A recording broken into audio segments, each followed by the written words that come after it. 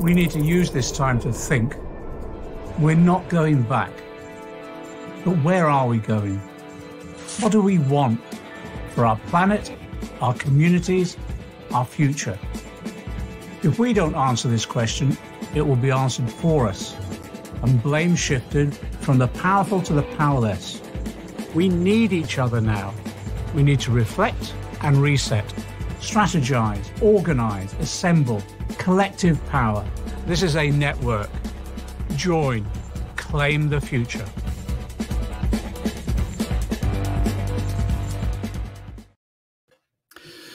Welcome everybody, it's John Mcdonnell. I'm wearing these ludicrous headphones because my microphone is playing up at the moment, so there's a bit of feedback, but apologies for that. Let me explain the background to this discussion.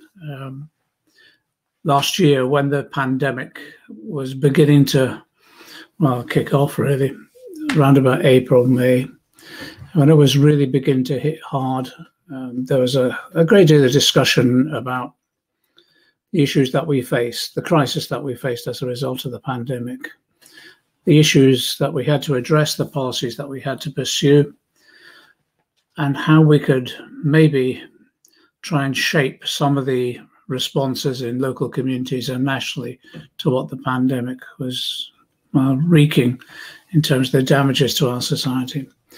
But during those initial discussions, there was also a discussion about, well, should we be planning now for the sort of society that we want at the end of the pandemic, as we come through the pandemic?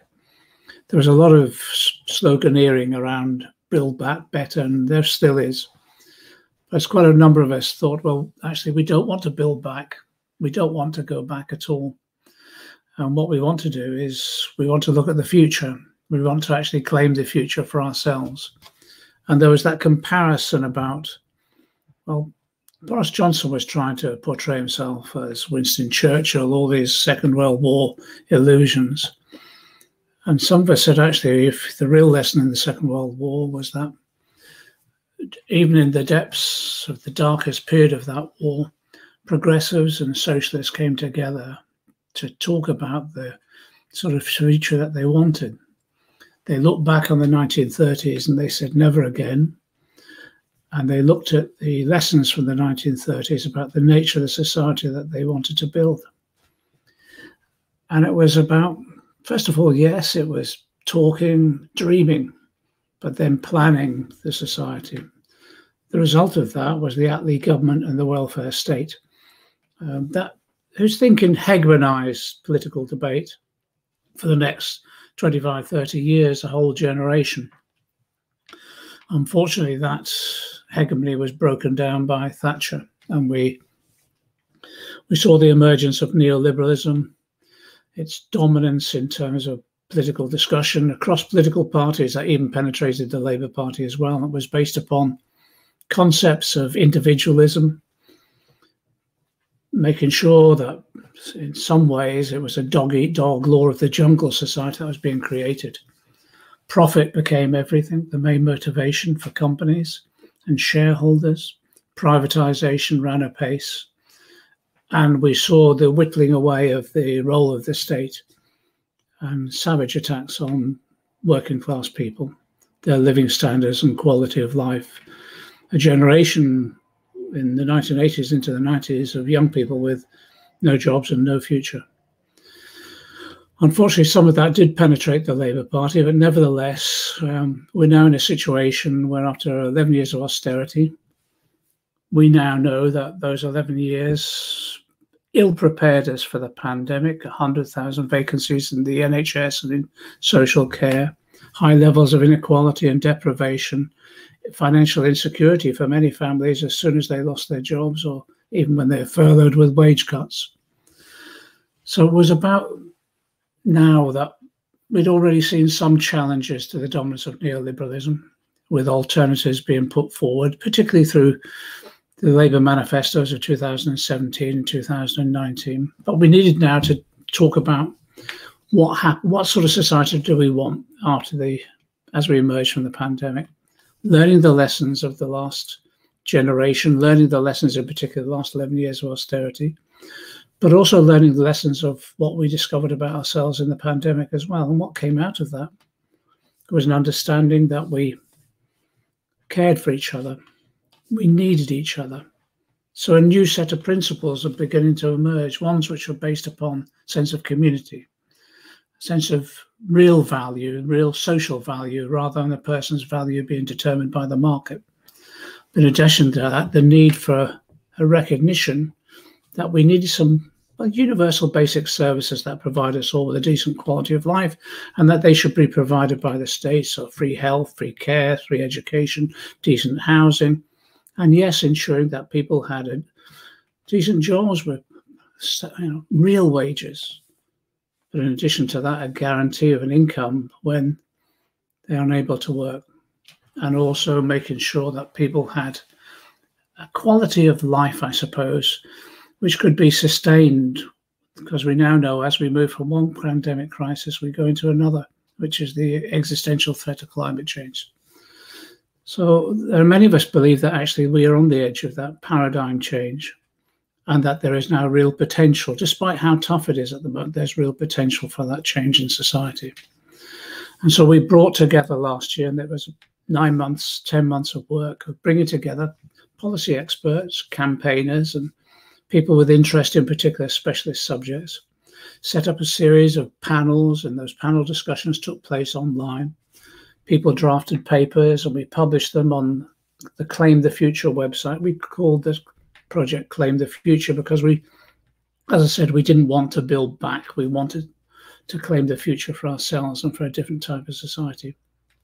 We put those policy papers on the website and we wrapped that all up in one pamphlet, a summary pamphlet. Please go on the website and have a look at it, see what you think.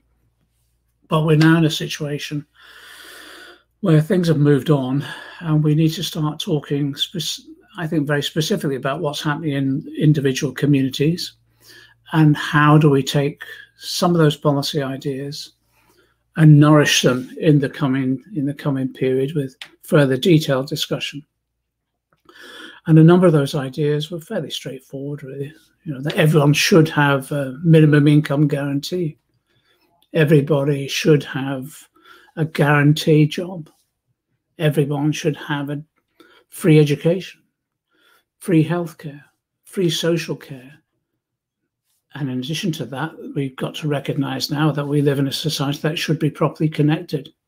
And that means, yes, free broadband. It also means that every decision that we take now has to be based upon the risk of climate change, and therefore every decision has to contribute towards creating a sustainable environment. So there was a number of those ideas that we discussed. That was based upon recognizing that to afford all these things, we need a fair taxation system.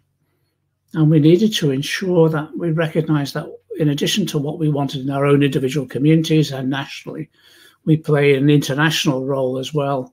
So therefore, it was about making sure that we were working with our colleagues in the Global South to address all of those issues that have created the crises that they face as a result of, yes, colonialism and neo-colonialism over the last 2 centuries.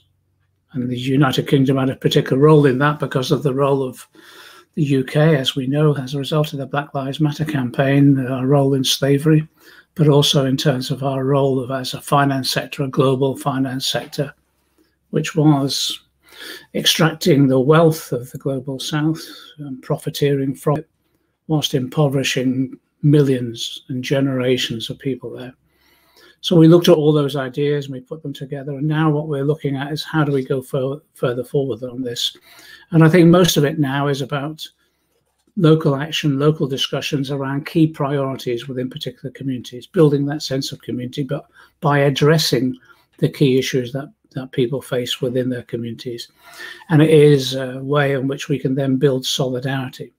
Of course, that requires government change. And as a Labour MP, I want to ensure that we have a Labour government at the next election, but it must be a Labour government that's based upon yes, of course, the radical policies from the manifestos of 2017 and 2019. But actually, we need to be much more radical now because the crises that we face are so much more serious. So that's why we're hosting these discussions under the auspices of Claim the Future. It's not a new organisation, it's just a way in which we network. It's the old concept of praxis, really, where you put together theory and practice. So we were bringing together theoreticians and policy experts, but also with people who are campaigning and working on the ground. So today, we asked Zarah Sultana, would she like to host a discussion under the auspices of Claim the Future, specifically with regard to Coventry and her constituency. We've done this in a number of other constituencies, and it's nourished our whole debate and discussion about how we go forward. One of the key issues that we now have to address is that the Labour Party has launched a policy review, and that policy review will be the mechanism by which the Labour Party considers its policies and policy programme for the next general election, the next manifesto. The key issue for us is to make sure that manifesto really does address the key issues our community is facing. Yes, building upon 2017 and 2019 manifestos, but as I say, I think the nature of the crisis that we now face, particularly on climate change, and some of the social crises that we face, particularly in issues like housing and health and education, our public services overall, it needs much more radical endeavour than even the last two Labour manifestos. And so some of our work will be feeding into that policy review with the ambition of creating an unstoppable climate of opinion that supports radical policy making, and which the Labour Party then will take into government. That's the nature of the discussion. So today, we've asked whether Zarah could set the scene in terms of the issues facing her constituency and how she sees the way forward. And then we want to address two of the key issues that are facing all of us, but in every community. One is the housing crisis, and the second is the climate crisis, the existential threat of climate change that we all face and have to address. So I'm really pleased. I'm just going to invite Zarah to set the scene for us in these discussions. Over to you, Zarah. Thank you so much, John, for that introduction. I want to thank John and his team at Claim the Future for organising today's event and virtually joining us in Coventry. As you all know, and as I knew before I was elected to Parliament, John has always been a fearless, principled champion of socialism and social justice, someone I've always looked up to. But getting elected, I've seen also what a kind, considerate colleague he is, helping me and the new intake of MPs understand the weird world of Parliament and helping us have that confidence to speak out. So thank you for everything that you've done and that you continue to do, John.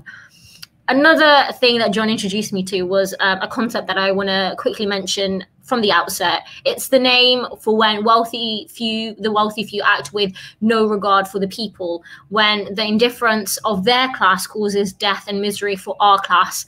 John used it in relation to the Grenfell Tower fire, and he was absolutely right to. The concept is social murder. And in this pandemic, that's what this Tory government is again responsible for. And that's why Matt Hancock must go. He discharged people into care homes without testing. He sent NHS workers to the front line without PPE. He handed COVID contracts to his Tory mates, and he spent £37 billion on a privatised test and trace system that doesn't even work. Because of these actions and because of the choices of this Tory government, tens of thousands of people, disproportionately working class people, have died, and they didn't need to die. So Hancock is responsible, and you know, if he happens to be watching this, who knows, it's time for you to go, Matt. Today, our focus is the future of Coventry and how we decarbonise and provide good homes for all. I just want to give a sense of the challenges we face. This week, it was revealed that in the past 12 months, oil and gas donors gave more than £400,000 to the Conservative Party. These donations were given to the government in the run-up to making a decision on new fossil fuel licenses for the North Sea. Another major source of donations to the Conservative Party are also property developers and construction big businesses who donated £11 million to Boris Johnson in his first year in office. And we know that these donations from fossil fuel companies and property developers aren't because they're just generous and they just feel good and that's why they're doing it. That's not how they got rich in the first place. And they're making these donations to get something in return.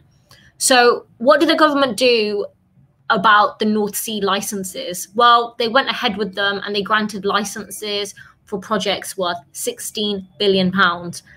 And in the week that's just gone in Parliament, on a vote to rein in the powers of property developers, what did the Tories do on that? Well, of course, they refused to back the plans and again, let big business run the roost. I want to highlight these points, whether it's on climate or housing, because there will be no justice unless we stand up to fossil fuel billionaires and super rich property developers, because our interests are not aligned. Their interests are not ours. And we will only decarbonize our economy and provide good homes for all by taking these people on, by putting people and the planet before profits. So I'm very clear. The deeper the crises we face, from the pandemic to poverty and inequality, from the climate emergency to the housing crisis, these crises are only getting deeper and the need for radical policies is only getting greater. That's what I'm championing for in Coventry and in the country. It's a People's Green New Deal. And what are we talking about when we say that? Well, it's a program of economic transformation that combats social injustice and the climate emergency. It invests in green technology, in green infrastructure and services, and it creates more than 1 million well-paid unionized jobs. It brings industries into public ownership, and it gives key workers a pay rise that they deserve. And we have to do this while taking on the super rich and big business by making them pay their fair share, because they are not paying their fair share. This program really can revitalize industries in Coventry, across the West Midlands and the country, by creating those good union jobs. And we're talking about training up workers from everything from building electric buses and free railways to solar panels and wind turbines, investing in low carbon green jobs like social care, as well as insulating our homes where we can cut emissions and bills. And that's what is so important for me to be pushing in Parliament and in Coventry. And we've seen things like the proposed gigafactory on the airport site, as well as Coventry Green New Deal's campaign to retrofit all homes. And just like that campaign demonstrates, the climate emergency and the housing crisis aren't two separate things. We have to tackle them both together. We can cut rents and we can improve living standards, and we can cut emissions by providing everyone with a good, genuinely affordable, low carbon home. And that's why one of the most exciting proposals that the Labour Party had in its previous 2 manifestos was building the biggest council house building programme in generations. And that's good quality, well-insulated homes to get rid of private landlords who are scamming people and reducing carbon. So in Coventry, locally and nationally in Parliament, we need to be building up a movement that can sweep the Tories from power, that can transform Coventry and the country. It's the future that we desperately need, because the alternative, there is no real alternative to this. It's the future that we also deserve. So I look forward to fighting for that with you all. And I look forward to hearing the rest of the panel and questions that people have for us. Thanks, Zarah. Thanks. Zarah was complimenting me for some bizarre reason when she introduced it all. I don't know whether people have followed her speeches in Parliament, but they've been some of the most eloquent I've heard from day one. But also, I measure these speeches always on the basis of the scale of opposition from the Tories on the other side. And Zarah has been attending rather than undertaking the work virtually. And she does that because she's my proxy vote, along with many other Labour MPs. So I'd like to thank her for that. But what I enjoy is listening to the Tories who are in the chamber baying at her when she's speaking. And I think that's a measure of how effective she is. So, Zarah, keep doing the speeches. They're not so it's that they're so poignant, I think, and so meaningful. And so actually you do them in such a style that demonstrates true emotion. That's what really gets under the Tories' skin, and also you use undeniable facts. That's it. So I'm just so pleased you're there. Watching the new generation that's come into Parliament this time round has just been fantastic. We've got some questions coming in that we'll deal with later. Some of them I find hilarious. Can I just mention one? Anne-Maria said she's never, while Starmer's still leader at the next general election, she'll never be voting Labour for the first time in over 50 years. Anne-Marie, I can understand how strongly you feel, but I have to say that it's a bizarre thing to say that just because the leader of the Labour Party is annoying you, that you'll then not vote and allow the Tories to get in. The bet on all these things, Jeremy and I were on the back benches for God knows how many years, lone voices at times, and we stuck in and we fought, and eventually we got a socialist leader of the Labour Party. That will happen again, but it will only happen again if people fight from within the Labour Party and not give up on it. And if there's any hope for the Labour Party in the future, Anne-Marie, I think it's going to be based upon people like you sticking around and supporting us. Okay, let's go on to our next speaker. One of the key issues that we face is this housing crisis. Zarah's honed in on it, both in terms of what we need to do in terms of building. She's also challenged the Tories about their links with developers in Parliament the other week. She did it brutally. It was superb. She just demonstrated the corruption that's involved, this link between the Tories and developers, the political donations. If you get a chance to listen to Zarah's speech, go onto the parliamentary website. It's excellent. But one of the issues as well is what do we do with housing immediately now? There's a large number of renters out there that are being hit with high increases in rents. In addition to that, the threat of evictions as well. And also, in addition to that, sometimes rogue landlords, in many instances, not maintaining their properties. Well, what's been brilliant about this recent period is that we've now got renters' unions, renters' organisations coming together. And one of the key ones that I just think has been one of the most successful and one of the best initiatives I've seen in recent years is the development of ACORN, the housing campaigning organisation, which has brought renters together and mobilise their collective strength. So we've got Annabel Davies from ACORN to talk to us about the organisation. Thanks, Annabel. Thanks, John, for the compliment and the welcome. So I'm Annabel. I'm the chair of ACORN Coventry. I've been involved in ACORN for almost a year now. And what ACORN is a mass membership organisation and a network of low-income people who organise for a fairer deal for our communities. It was founded in Bristol in 2014. And while it's an international organisation, in the UK it started as a few local residents trying to tackle slum housing in their neighbourhood. And then it quickly developed into a national organisation. It's got thousands of members, groups, dozens of groups and branches across England and Wales. So ACORN's made up of members who are from low and middle income households, renters, workers, pensioners and students, all working class people who are just fighting for a better life in their communities. And we're also a multi-issue organisation. So we've organised successful campaigns around housing, transport, economic justice and democratic engagement. So ACORN Coventry launched with a handful of members in April 2020 during the COVID pandemic. And throughout a year full of lockdowns, we've managed to grow to just over 50 due-paying members who are active in our group. The first actions we did were to take part in ACORN's Housing is Health campaign. In this, we successfully put pressure on the government with our groups and branches across the country to demand an extension to the eviction ban over lockdown. It was an especially important campaign in Coventry, as 22% of housing is privately rented, and tenants in Coventry are more unhappy with their landlords than any other city in the Midlands. We've had a long, hard-fought campaign for a student who was stuck in a contract for a flat she wasn't using due to the pandemic, and this gained us a lot of notoriety and the support of Zarah Sultana and her office. Since then, we've supported member in pressuring their landlords to complete much ignored repair work.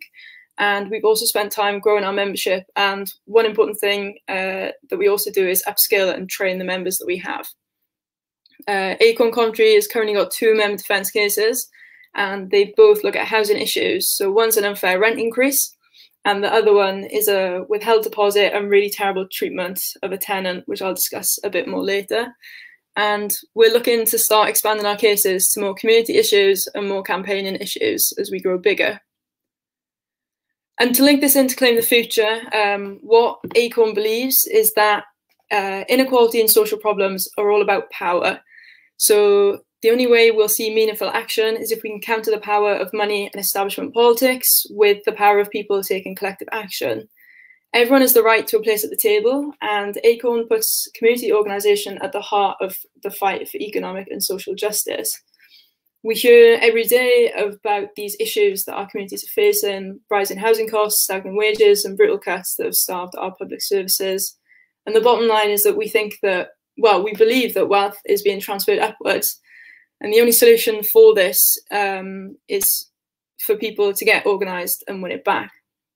So our platform, and there'll be a link sent in the chat, it sets out the guiding beliefs behind what we do, and it can be found on our website. It was put together by our members at last year's conference, and I don't have time to go into it, but it's really worth checking out if you want to know more about what ACORN does and how we achieve what we do. And what all this boils down to is the fact that we are a direct action organisation, like Claim the Future and John and Zarah have discussed. So we take the view that organising with the people affected by an issue in a way that allows them to confront decision makers directly is the best way for them to win material changes for themselves and their communities. So how do we win these battles? We practice this direct action within 2 main aspects of our work: campaign and member defence. So our campaigns focus on wider material change, and these are on a local or national level. It might be a working class area of Sheffield who's having their bin collection neglected, or people on disability benefits who are discriminated against due to crooked landlord mortgage lending policies of big banks. And both of these are things we've run campaigns on. Coventry ACORN is currently considering a long-term campaign for comprehensive landlord licensing. There's been wins for this in Oxford and Sheffield, who achieved council commitment quite recently. But a few years ago, when this was proposed in Coventry, it got voted down by the Labour Council. And we'd ask anyone who's a Labour representative or a representative of any other political party to send us an email. That we'll send the link to the chat. And we'd ask you to sign a pledge if it's something that you would support us in.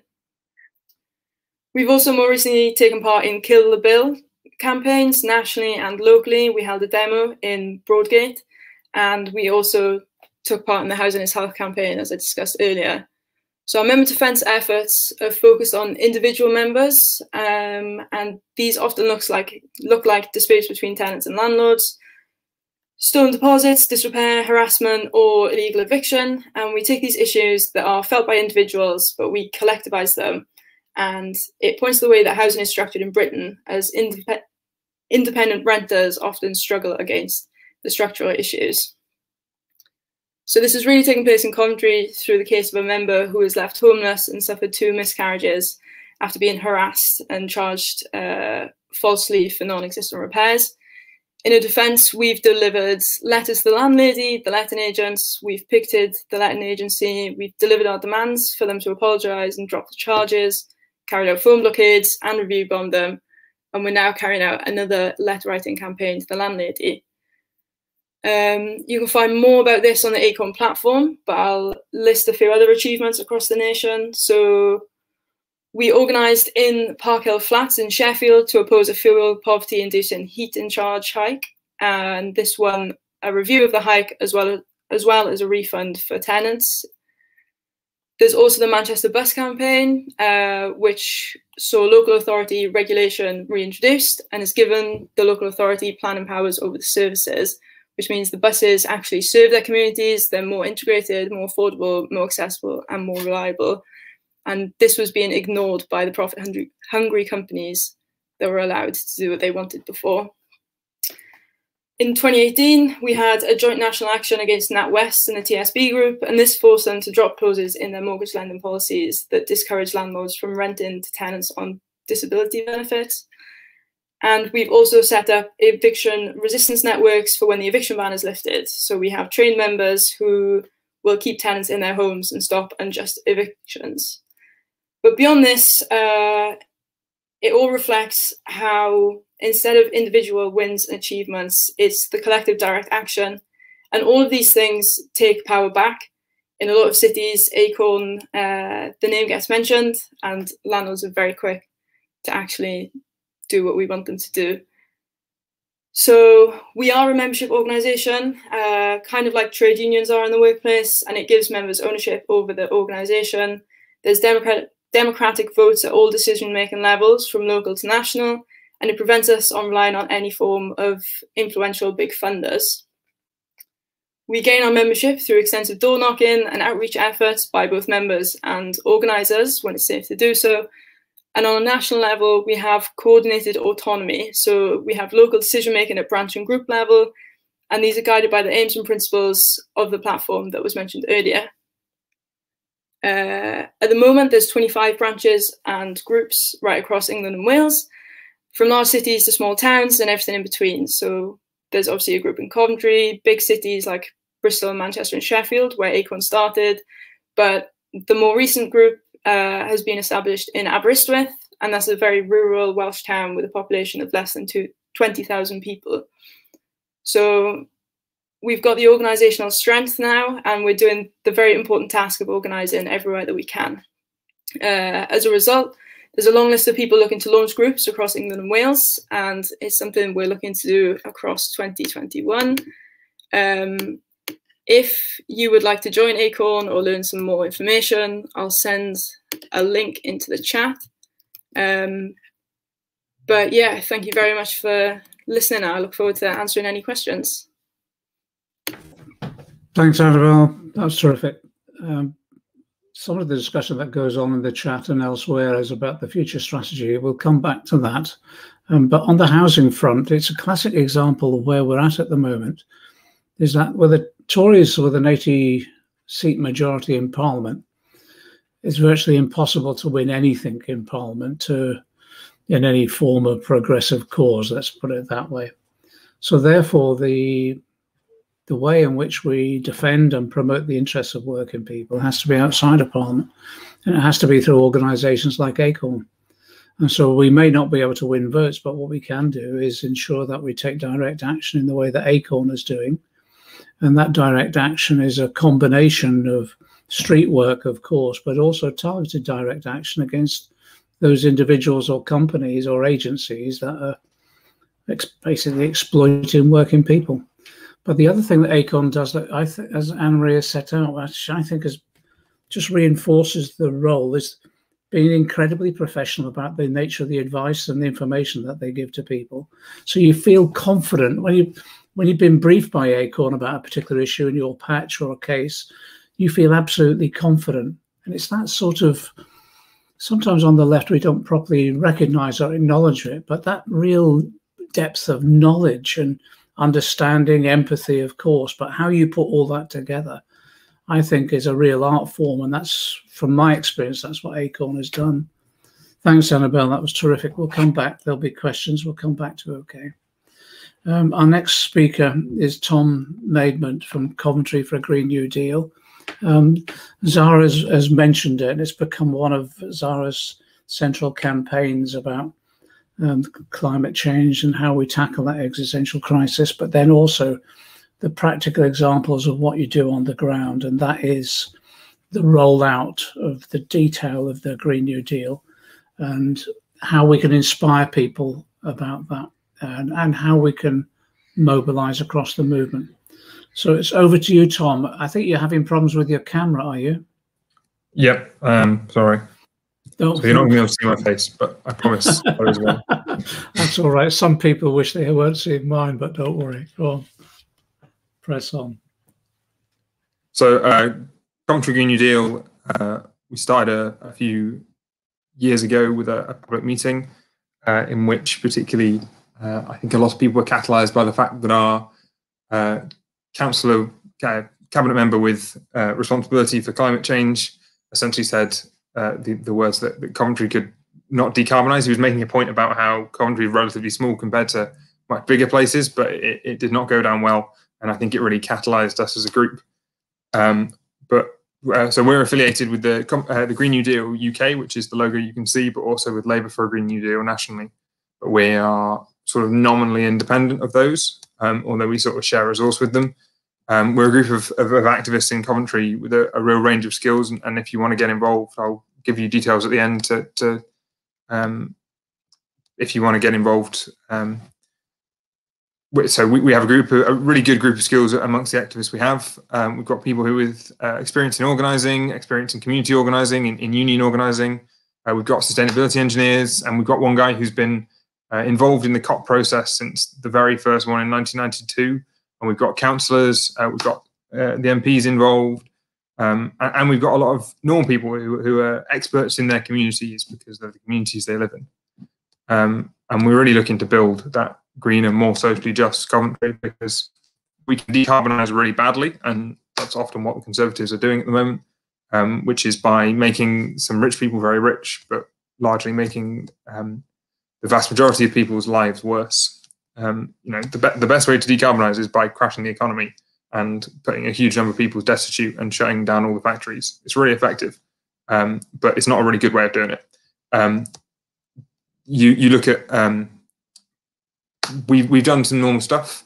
No, I'm going to go for that example. If you look at Thatcher's closure of all the coal mines and all the coal power plants, it was a really good way of decarbonising the economy. It was really effective at that, but it was absolutely terrible for all the people, and that's not how we want to do it. We want to do it so that all those people get reskilled, get proper better jobs, unionised jobs, and that's really our ethos as a group.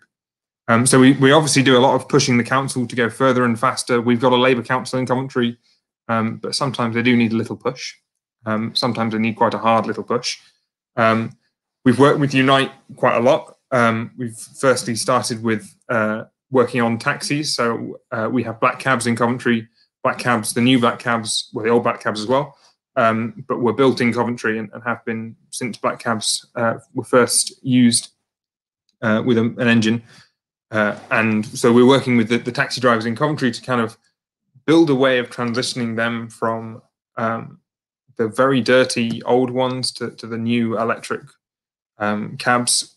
We've really struggled with that around particularly the Uber challenge. Black cab drivers really make a very poor wage, and they're only slowly recovering. So we've been working with the council to try and get them to guarantee some contracts for the black cab drivers so that we can build that transition and work with them to soften that blow of just saying from 2022 your old black cabs are not going to be usable. We've come up with some things that have been taken forward by Unite to negotiate how that can be done. And we're also working with the Unite and the stewards and staff from a large aerospace employer in the city to get a Green New Deal, to really diversify what they do away maybe from just aerospace, so that perhaps dying industry or that industry that is unlikely to rebound for a long time and perhaps is unlikely to improve in the next few years, can be the incredible skills. These guys are unbelievably precise welders, better than pretty much any robot can do. They're amazing machinists, and those skills can be reused. And we don't want those skills just to get dispersed and destroyed. And one of the councillors has a really good example about a lot of the industry that exists in Coventry around GE and the car industry to a slightly lesser extent is that got dispersed after those companies close, and that nucleus of expertise is wasted, and a lot of those people who had an incredibly high precision skill have almost had to drop down to a less precision skill to do a similar job. and to apply their skills. So it's taking those people with us and building a just transition by diversifying what those companies do, because those skills can just as well be applied to hydrogen infrastructure, to nuclear infrastructure, to gearboxes for wind turbines, to heat pumps and those sorts of things. And we're now working with not just a group in Coventry, but also a group in Lancashire and a group in Glasgow to understand how we can get a just transition for those groups. And we're running some workshops with them, with the union members, led by the union members, to develop a worker-led transition similar to the Lucas plan, but hopefully more successful. And we're working with not just, because workers look different now than perhaps they did in the 80s. There's more computers. So a machinist today is a computer. So we're making sure that we are not just working with the shop floor workers, but we're also working with the design engineers and all the different types of members of Unite and the other unions to ensure that everyone is taken on that journey, not just the shop floor. But the thing that perhaps is more interesting to the scope of this discussion is we started a campaign on looking to retrofit homes. So building houses is great, but in every city, new houses are going to represent a fairly small proportion of any future housing stock. We have a huge number of houses that are already built, particularly in a city like Coventry, where we've got a lot of houses from the 60s that were rebuilt after the war and the 50s. And we've got a lot of houses from the turn of the century, from sort of 1900s, that neither of which were built to very high building standards, but which can be retrofitted very simply, particularly in a lot of the high density areas where you've got a lot of identical terraced houses. I mean, I've lived in 3 houses that are pretty much identical, that you can retrofit quite easily. So what we're looking to push the council and to push the government and to maybe push within a co-op structure or something. We're still working out exactly the structure of that is to do retrofit, because if you put the burden of retrofit on the individual homeowner, it's very, very expensive and there's very little leverage if you're a renter to do that on your landlord. Conservatives have often put forward basically grants to landlords to improve their asset, which seems like a poor way of doing it, and certainly a less than just way of doing it. So what we're proposing is that they go street by street, similar to you do with utilities, and essentially it becomes an opt-out. And because you've got all the things done at once, you've got all that cost of the scaffolding and various other things that goes up per house. You can cut that cost really significantly. You can roughly cut it by a factor of 4, so it's a quarter of the price. And that it then improves the housing, it improves all the other outcomes that come with that. And the ACORN guys were saying about, health is housing. And that comes from Naib Evan as well. There was a reason that the housing, he was cabinet member for housing as well as for health all those years ago. It's so important, and you get all these other benefits by combining it. And you can then, rather than having 1 heat pump per house, you can have 1 heat pump for 5 houses. And you have a slightly larger heat pump, but you're essentially flattening out that peak of heat demand. And this is something which Liam Byrne really championed, and it's such a shame that he didn't become our mayor. But as our mayoral candidate, he really championed this. He had a policy of everyone being fed, healthy and housed, which is such a low bar in such a developed country, but it's not one we're currently being met by our Conservative government and Conservative mayor, who is very much more focused on the big boys' toys, the big infrastructure around this. But that housing infrastructure is so key to any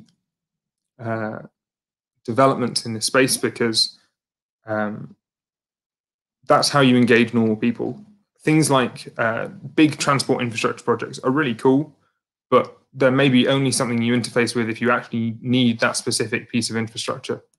And often they're expensive because, public transport costs money at the moment, and there's arguments around, obviously, should that be free, but let's put that aside.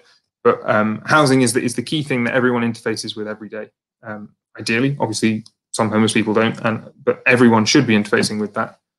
So we're working in Lowestoke and another ward in Coventry Northwest, which I'm really sorry I've forgotten, but 2 wards in Coventry, engaging with those communities at the moment to understand where the best places to start are, ensuring those things are.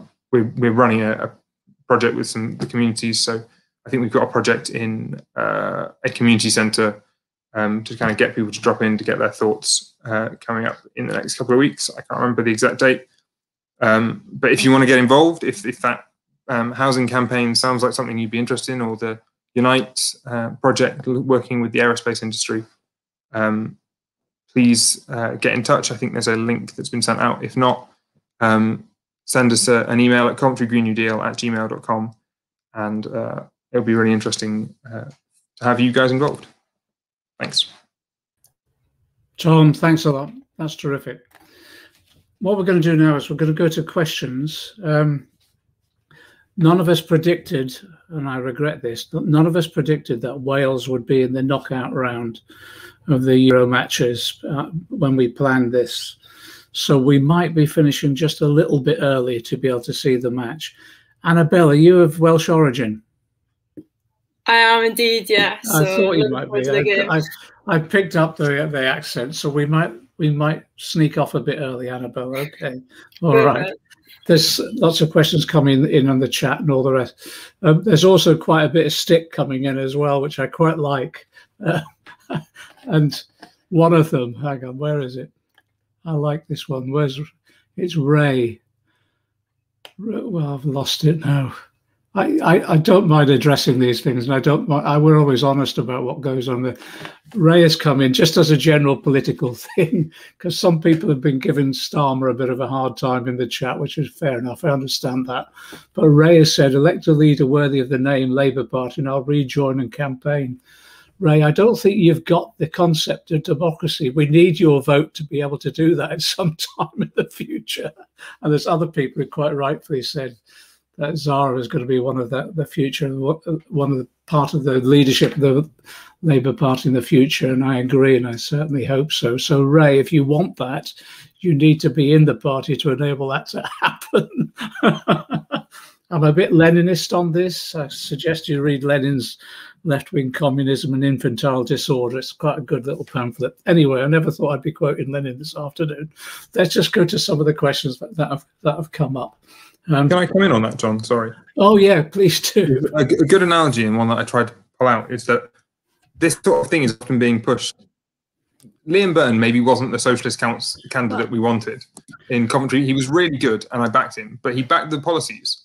And someone like Keir Starmer is maybe not the socialist we want, but he's the one that's better than the others, and he's going to bring in like a majority of the policies that we want. And sometimes it's better to go for the one that gets the most you can. Well, I always follow the Tony Benn line. It's the policies, not the personalities. So our campaign in this coming period, the real debate within the Labour Party in this coming period, will not be about the individuals. It will be about the policies. And I think there is the strength within the movement and the creativity that we can create a climate of opinion that our policies, is the point that Zarah made, more radical than even 2017, 2019. I think we can create that climate of opinion in the party, in the wider labour and trade union movement, and in society overall, that nobody can ignore, no Labour leader either. And I think that's the role that we've got to play. Interesting, Liam Byrne almost became a convert to our policies. It's just remarkable how much he signed up to, and there's a number like that. And I think it's because the policies we advocated were the policies that were desperately needed for the time. Unfortunately, Brexit hit us in the 2019 election and never enabled us to develop them and then go into government with them. But that's part of the job that we've got now.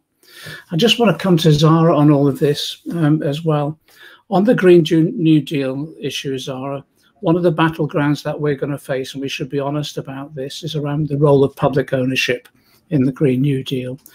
I don't believe, and I still don't believe, that we'll be able to tackle climate change on the basis of the role of the private sector. There's a lot of greenwashing going on at the moment by big companies and corporations trying to reveal sort of green credentials. I'm skeptical about that naturally, because I think the profit motive will override anything that they seek to do in terms of beneficial policy development with regard to climate change. So therefore, the role of the state is absolutely key. But it's trying to explain to people that the role of the state is in many forms. It could be the encouragement of cooperative development. It could be in terms of workers' control of developments.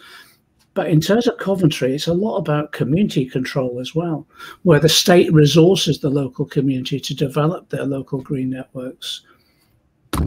That's the battleground, isn't it? Public ownership.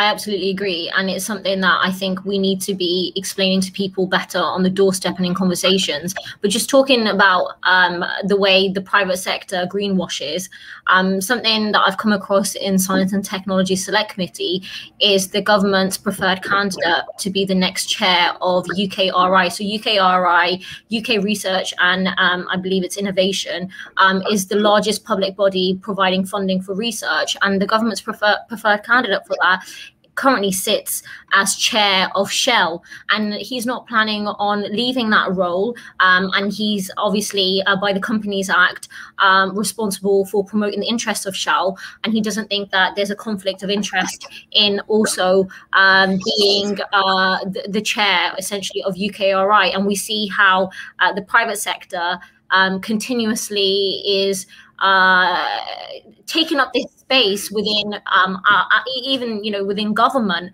and is going to be able to fund so much research potentially, which could be very, very problematic. So I think we see it in so many different ways, from the fact that fossil fuel lobbyists have been trying to undermine climate activism and the science for decades, and now they talk about their targets as though they are fully on board. But even we know that actually the targets for 2050 are death sentence to so many, and we need to be really scaling up what we're doing. So we need to take control of government. We need to have that large scale investment in our communities, but also public ownership. And I think what you were talking about when it comes to co-ops, I think there are other places in the Midlands where there's quite a large co-op kind of community. And I think co-ops are definitely within the ecology of what's happening in Coventry, but this is something that we can definitely support. And I think the local council can be doing more supporting those as well. There's a lot of empty buildings and so forth in the city centre, in so many high streets across the city, in Coventry as well. And I think when we look at rent, and when we look at who space, and we look at who is able to access some of that, there are huge conversations, and I think there is a lot more to be done in many ways on that. Tom, just to build on that, my view at the moment is there are a number of levels upon which we have to work.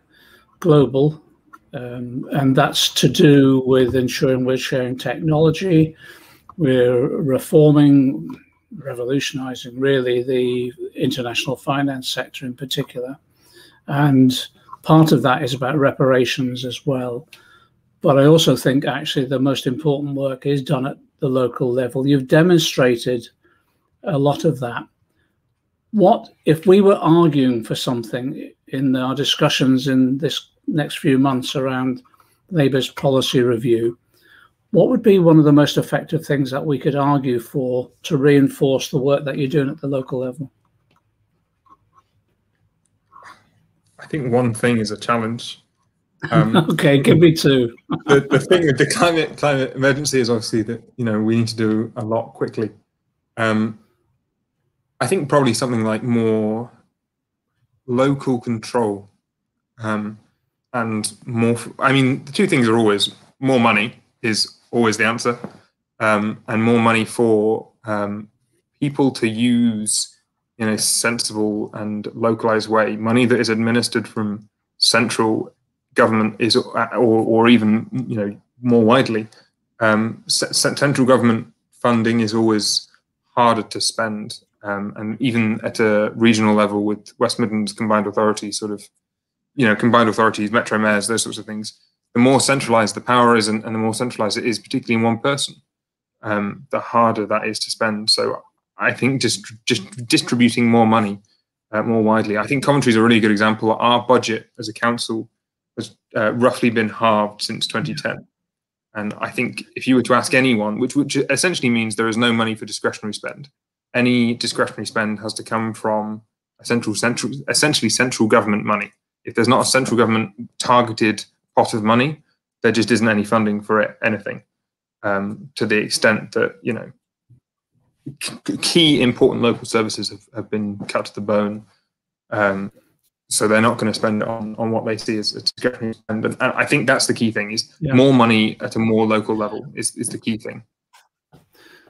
My background is local government, both in terms of being elected councillor on the GLC and chair of its finance, but also as a chief executive of a local government association. When I was shadow chancellor, and I'd have meetings in the City of London, and anyone raised the GLC with me, I'd always say to them, if it wasn't for the GLC, we'd be swimming at the moment, because it was the GLC that built the Thames Barrier, which was our planning for the longer term because of what we saw then, even then, as some of the environmental issues that we'd be facing as a result of increased flooding. And it saddens me really, because in those days, it was like the halcyon days. I had, as chair of finance, I could raise the level of rates to whatever I needed. I could also ensure there was capital resources through a money bill in Parliament. And we invested for the long term. That's one of the reasons why Mrs. Thatcher abolished us, basically. And I agree with you, actually, restoring money to local communities is absolutely key.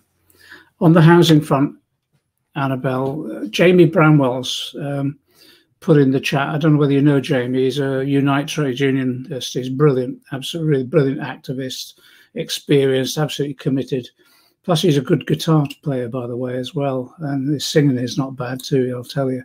He's part of a group. But he put in there this issue is, yeah, let's build the homes, but we can only build them if we've got a well-resourced, properly paid, properly trade unionised workforce. How has ACORN linked up with the union movement? So ACORN itself, while we are a union, just to refer to another question, we're not TUC affiliated, and this is because if we were, it would restrict what we are and aren't allowed to do, and it would prevent us from taking a lot of using a lot of methods and doing certain direct actions.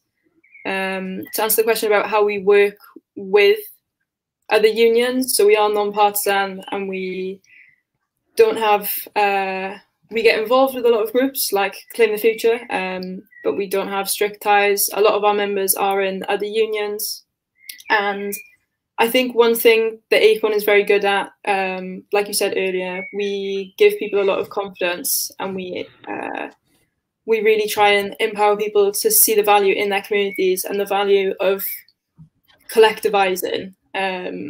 So as a result of that, I would say that ACORN does a good job of showing the value of a union, one for your community and two for your workplace. And we do encourage, as much as we can, we encourage our members to be collective, and that often translates to unionising in the workplace.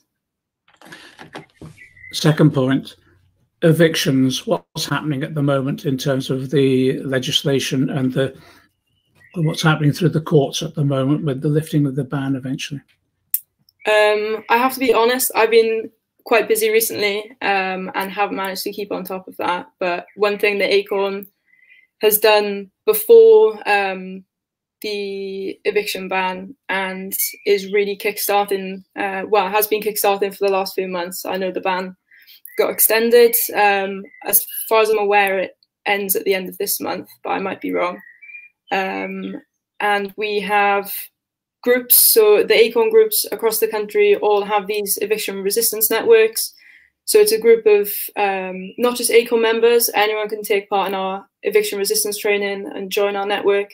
And we work kind of very quickly to keep people in their homes. So if you know someone who is being evicted, often unfairly, evictions are the #1 cause. Unfair evictions and no-fault evictions are the #1 cause of homelessness in the UK. So if you know anyone, tell them to get in touch with ACORN and we'll do what we can to keep them in their home. Thanks, Annabel. Final questions, and then we can go off and hopefully watch Wales beat then Mark can get through to the next stages. Okay. Just a selection of them, really. A lot of this is, to be honest, a lot of the chat that's coming as well as sort of internal Labour Party stuff about Keir Starmer, etc., which again, it's part of the debate that we need to have, and we'll respond as best we can. But part of it as well is about what, in these difficult circumstances now, how do we move things forward? One of the issues, Zarah, is how do we hold this government to account? What do you feel? I know your interventions in Parliament have been fantastic, but where do you think we go from here now in holding this government to account? I think this government just needs a strong opposition, and I think that that's not a strong opposition just in the chamber. I think we definitely need to be up in our game in that sense, and it's not about following what policy, think tanks or focus groups are saying. It's about following our principles and knowing that standing up to what they are doing, whether it's dodgy COVID contracts or whether it's the failure of the privatized test and trace system, we need to be calling these things out and not, waiting for there to be some kind of poll that tells us that, the public back it. We know what's right. So I think we need strong opposition in the chamber, but also presence within movement politics and in the streets. So we've seen just how important Kill the Bill protests were, which were led by groups like Sisters Uncut, and how they actually forced the front bench to change their position. I know me and you, John, we were going to vote against the bill anyway, but it was that presence in the streets. It was women who were angered at the way that they were treated when they were attending a vigil for Sarah Everard, who really forced us as a party to take the right position. When I think about the People's Assembly demonstration today, it brought together people who care about Black Lives Matter, who care about injustice in Palestine and elsewhere internationally, people who care about trans rights, people who are calling for there to be real action on the climate emergency. All of these movements are coming together. That's what inspires me, and that's where, again, we are showing how we can come together. So I think it's about knowing that we need strong movements and we actually need strong opposition within Parliament and working together to hold this government to account. There is so much pressure now on Boris Johnson to sack Matt Hancock, but we know that, the problems don't just end with Matt Hancock. The problems are with Boris Johnson, they're with Priti Patel, they're with the entire government. But we need to build on that. We need to be speaking up. We need to be defending things like, when MPs talk about social care and they say actually it's too ambitious to say it should be free at the point of use, challenging that and showing that actually we can get these things that we deserve and we can fund them by going for the people who have the biggest shoulders in society. And I think if we don't do that, then as we see a greater fallout from the pandemic in terms of job losses, in terms of people losing their livelihoods and so forth, then it will be too late by then. It's interesting that one of the issues that's come up in the chat, and I'll come on to you, Tom, now on this, is around free broadband. When we launched that, I know we've been criticised for it, but actually it was one of those things that was late in the day in terms of the general election campaign, but that was because actually it's one of those policies that we were preparing for the prospect of a general election in 2020, 2022, that sort of thing, because we weren't expecting to go in 2019, but we did because of Brexit. We were forced into it. But the free broadband, actually, when we launched it, no matter what people say now, was incredibly popular in the polling. And it was incredibly popular, particularly for younger people. But actually now it's quite interesting how popular it is across all generations. But Joe has put in the chat as well about, are we thinking of extending that to other forms of, well, I suppose universal basic services we'd call them. One of them he's mentioned is public transport. Actually, we were considering at one point in the development of our policies how we could not just reduce the cost of public transport, but eventually arriving at a free system, because we thought that was one of the main ways in which we would take people out of their cars. Where do we go from here on transport initially, Tom?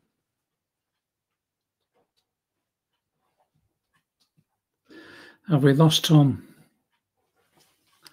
Sorry, I was on mute. On transport, I think definitely the cost of public transport is far too high. But I think potentially an entirely free system is, there are challenges around it. You look at the only country in the world that does it, which is Luxembourg. Luxembourg has one of the highest use of cars. It's not, and there are other reasons for that as well, but it has a pretty comprehensive public transport system, and yet it's not used by the majority of people. I don't necessarily think a free public transport, universal basic services, I think there is a very strong argument for. I think an entirely free public transport system is perhaps a challenge. Within Coventry, we've got very light rail. I think it leads to a lack of investment. But when you look at, I grew up on the Somerset levels years ago, and I had to cycle 5 miles every day to get the bus to college, which then took an hour and a half. And there were friends at college who had to drop out of college because they simply couldn't get to college because the bus service was cancelled halfway through. And a lot of those bus services were subsidised, not actually subsidised very much. So I think there was one to Clumpton that was subsidised 5%, but the council pulled the subsidy, or pulled the subsidy because they'd had their central government money that essentially funded that subsidy cut. So as part of the cuts, they had to make a different decision.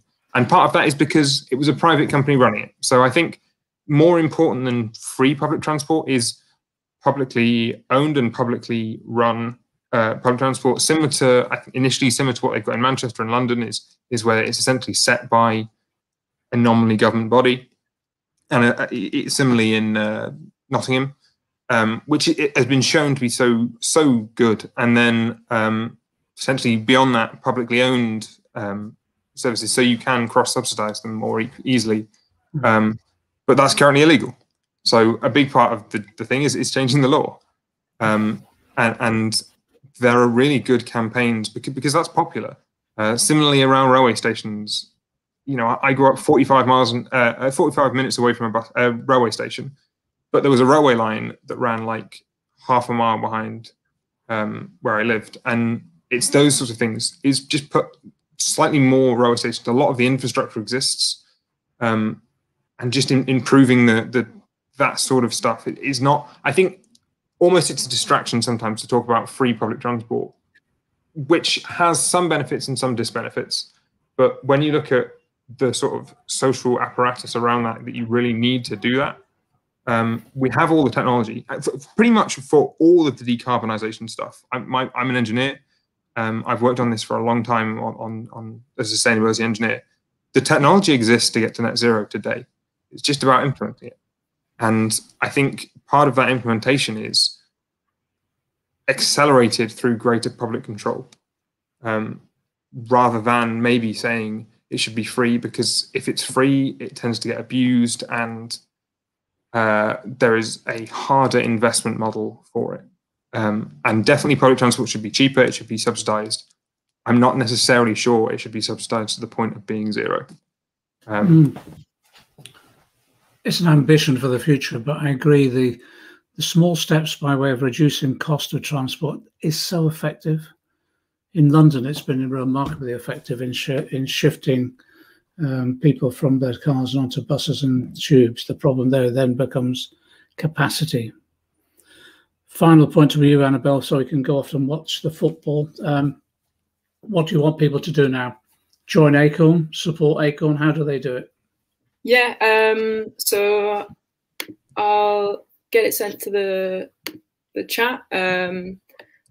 We'd love people to join ACORN. So as I did mention, we're a membership organisation. We're a dues-paying membership organisation, but we work on a relative scale. So we have everything from, well, essentially it's either unwaged or student dues, which are £3 a month. Otherwise, we ask for 1 hour's pay, 1 hour's wage, whatever that is for you, to make it as fair and equitable as possible. We've got a lot of information on our website. I'm just trying to find the link. There we go.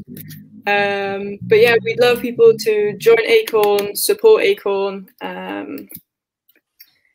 follow us on social media, find your local ACORN group. If you don't have a local ACORN group, there might be one in your nearest city. You can set one up yourself. You can get involved with our campaigns locally or online, and just really get involved with other groups, get involved in your community, take direct action on things that concern you, whether it's housing or transport, policy, anything, and really kind of look for that value in your community. And if it's not there, then try and create it. Thanks, Annabel. Great. One group I forgot to mention, and they're in the chat as well. Again, I was at the foundation of this group all those years ago. It's been one of the most effective campaigning organisations, which is DPAC. And we never had a disability movement for a long period of time in this country, and DPAC came together and proved to be incredibly effective. Final point from me. Thanks, Annabel. Thanks, Tom. Thanks, Zarah, of course. Thanks for hosting this with regard to the Coventry constituency. Final point from me is this. I just want to come back to this issue about the Labour Party policy review. Whether you're in the Labour Party or whether you've dropped out or you have never joined, you're still part of this discussion, and it's absolutely key. What's going to happen over this next 12 months is the Labour Party policy review will hopefully be engaging as widely as possible with people about their ideas about and their analysis of our society at the moment and what's needed and the policies that we need for the long-term future and the policies that should go into that manifesto. Now, I'm hoping that's an open and democratic process. We've got to make it an open and democratic process, but the best way of doing that is, whether you're in the Labour Party or not, is just get involved in one of these discussions. But we want to, the best way of making sure that a policy is adopted is making sure there's a campaign alongside that policy, not just an intellectual debate, but a campaign. So what we want to do is create such a climate of opinion around a host of radical policies that nobody can ignore them. And people recognize, if they want to get elected next time, these are the sort of policies that they have to adopt. I think that's possible, but it requires an awful lot of hard work.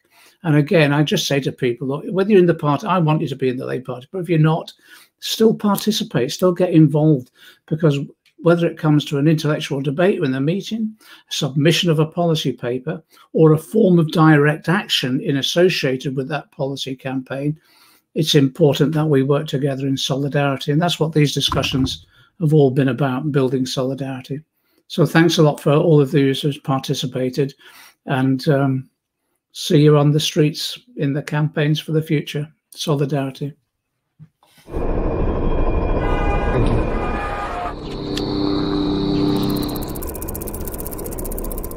We need to use this time to think.